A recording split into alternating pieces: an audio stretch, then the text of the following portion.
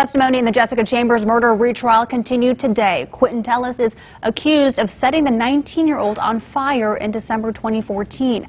The first trial ended in a hung jury. Local 24's Tish Clark has a look at today's testimony in Batesville, Mississippi.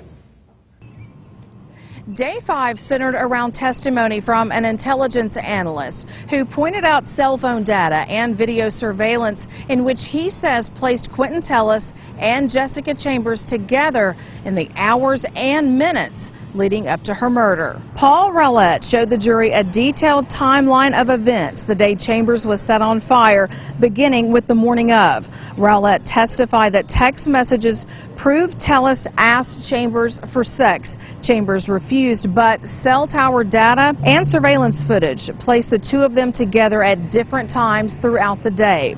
Here's Rowlett's testimony about Tellis's reaction to finding out later that night that Chambers had been burned. This is the same girl that he had just been with.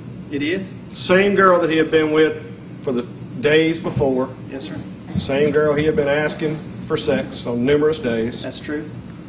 And the same person that he sent that really nice, sweet, good night, sweet dreams, I'll call you tomorrow. It is? He didn't make one attempt to reach her upon finding out she'd been burned. He did not. In fact, what did he do?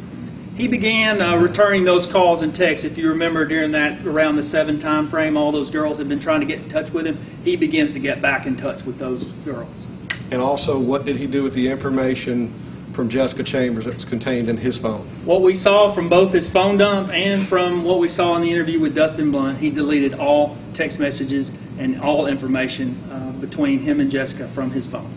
And he erased her from his life.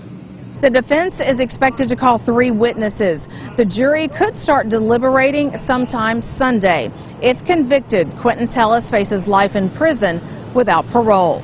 In Batesville, Mississippi, Tish Clark, Local 24 News.